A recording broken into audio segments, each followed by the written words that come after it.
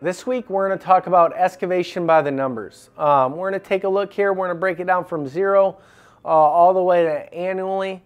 So 0 employees allowed underneath any load. 1 qualified person must be doing ongoing inspections of any excavation or trench. 2, all spoil piles, excavation material must be stored a minimum of 2 feet away from any excavation or trench.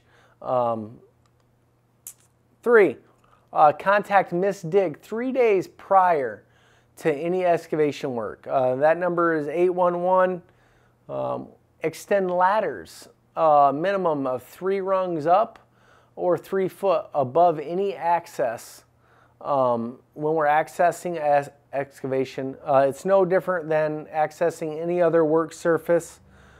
4, any excavation 4 feet or deeper, we must either use a ladder or a ramp to access that excavation or trench. 1 or 4 methods must be used to protect employees from cave-in, and that is timber shores, hydraulic shoring or jacks, trench boxes, or sloping.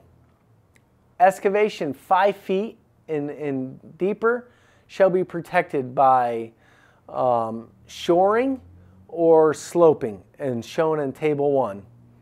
10 feet is the minimum distance we can work from any energized overhead utility line. Access.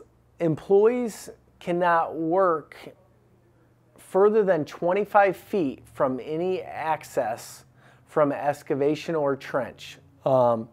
So that can either be a ladder or a ramp. Ramps. All earth ramps designed for access must be 45 degrees. All ramps used for access must be 45 degrees, no greater. Inspection. All excavators must have an annual inspection done by a qualified person. Excavators need to be inspected just like cranes. They're grouped in that category. That's this week's video, and have a safe week.